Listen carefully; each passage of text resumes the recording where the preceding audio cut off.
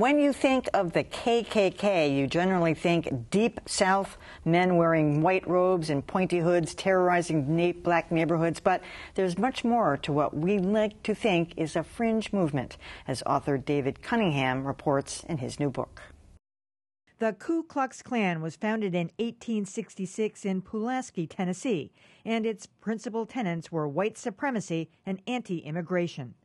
That first movement died out, but another was resurrected in the 1920s, using the same rituals and symbols. They were the ones to introduce cross burnings, planted on the lawns of anti-segregation sympathizers. But a more odious group emerged in the 1950s, coincidental with the civil rights movement. This Klan was based in the most liberal of the southern states, North Carolina, and unlike previous Klans, dared to show their faces, often marching in large groups up and down city streets before their various rallies. Even some women joined as auxiliary members, shown here holding donation buckets. The Klan of the Civil Rights Movement was associated with the murders of civil rights workers and the bombings of the 16th Street Baptist Church in Birmingham, Alabama. The blast killed 4 young black girls, and justice did not prevail until decades later. All right, and with me now is Brandeis professor David Cunningham, author of the new book, Klansville, U.S.A., The Rise and Fall of the Civil Rights Era Ku Klux Klan. That is such a hard 3 words to say, too. Nobody ever says it quite right. Starting with the basics, I guess I was surprised to see that North Carolina was where the roots of the civil rights KKK was. Why North Carolina? Well, that was the question that initially interested me as well, because I would have assumed, like most people, that the Deep South, which are the cases that we know most of in terms of Klan violence, was the Klan's real hotbed and stronghold. But North Carolina, I think, was the predominant Klan state for 2 reasons. And the first is just because of its leadership. They really had the ingenuity and the capacity to hold large-scale rallies almost every night of the year somewhere in the state. And these rallies would draw hundreds and sometimes thousands of people who were curious or who were sympathetic, but they would be able to come, they'd be able to buy refreshments, they'd be able to buy souvenirs, they'd listen to live music, they'd listen to speakers. The night would end with a large cross burning, and when I say large, 60 or 70 feet in the air, so it was a spectacle, and it was really a helpful recruiting tool.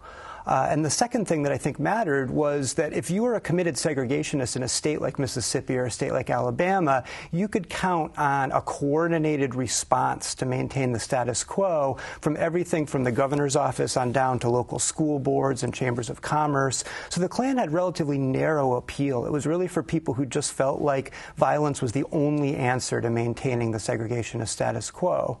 Well, that's the question. Was their mission violence or terror, to terrorize people, to make people fearful, or was violence their mission? Well, the means was definitely terror, and so violence became a vehicle to sort of try to maintain its agenda and to meet its goals, and its ends were just to maintain segregation.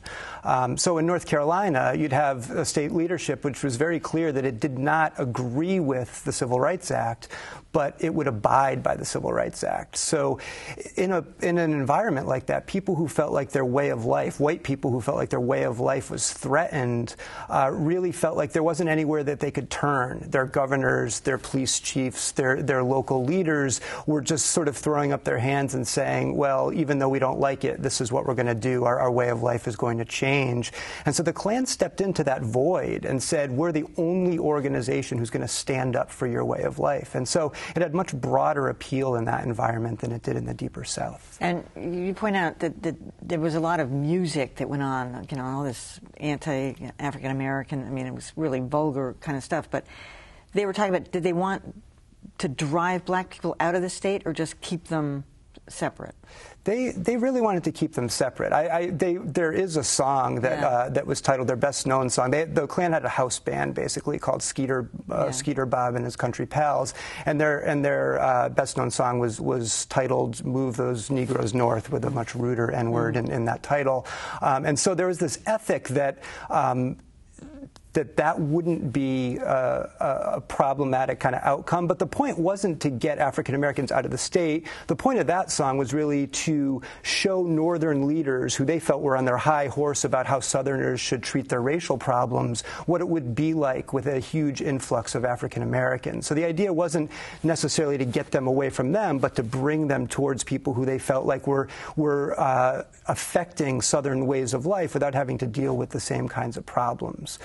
So what was the derivation of the robes and the pointy hats? It's something almost buffoonish about it. I mean, very scary when the hoods are down and the slits, but the guys in North Carolina were walking around with these hoods with the flaps open and the robes and almost what looks like I don't know what the insignia is there, but what was the derivation of all of that? Well, so in North Carolina, as you're noting, there was an anti-masking law. Yes. So they had all the regalia, but their faces weren't covered.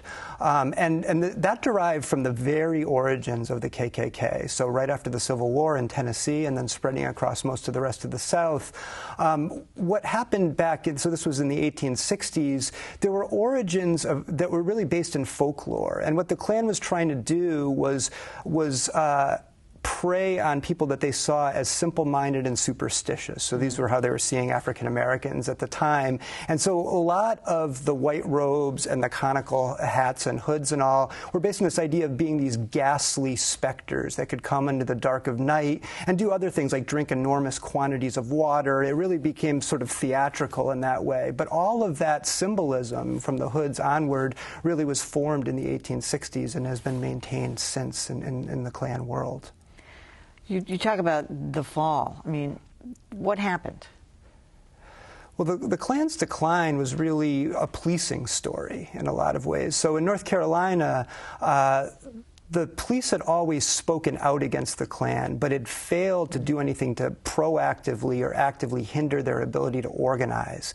And so what you saw after 1965 is that there were a set of congressional hearings that brought more than 200 Klan members and various other people in highly visible hearings that were, in the newspapers, the front page of the newspapers every day.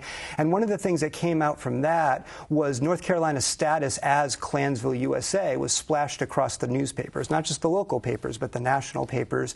And in effect, it became a public relations problem for the state. And so what the governor did after that was immediately appoint an anti-Klan committee. And what you saw from that committee's work is that very quickly there were arrests of Klan members for things like cross burnings and all that had been really ignored prior to that. There were injunctions against the Klan for leasing land to hold their rallies. Courts for the first time were convicting Klan members for racial terror, and there was a really dedicated program to insert informants in Klan units that would both let the police know what they were doing, but also disrupt the internal organization of these groups. So what you see once all those things are put in place is the Klan's ability to operate gets greatly hindered. And the press saw this as the Klan was just a laughable organization, which isn't necessarily untrue, but what you really see is that the Klan was quite sophisticated, and it wasn't until it was met by an equally sophisticated response from the police that it was able to be contained. Now, you actually met some of these characters in researching this book. Robert Shelton, I believe, is his name, and he was one of the primary leaders in North Carolina. What was that like, and is he still of the same mind? Well, I had a chance to speak with Mr. Shelton a year before he passed away, so this was 2003. He was still of the same mind. He had been the imperial wizard, meaning the national leader of United Klans, since the early 1960s. And he had left the Klan formally in the 1980s because he was sued by the Southern Poverty Law Center, a landmark lawsuit that basically put his organization out of business. So he wasn't formally tied to any Klan group, but nothing had really changed in terms of his persona. He came and met me, and he spoke as a Klansman. He said the Klan was always a part of his identity. It would be there until the day that he died. And he didn't regret anything that he had done. He thought he'd stood for traditional American values. He was, in his view, he was patriotic, he was Christian, he was anti-communist, all these things that he associated with being 100% American, and he spoke proudly of everything he had done until the day he died, as far as I know. I mean, do you see any correlation with some of the extremist politics today to this?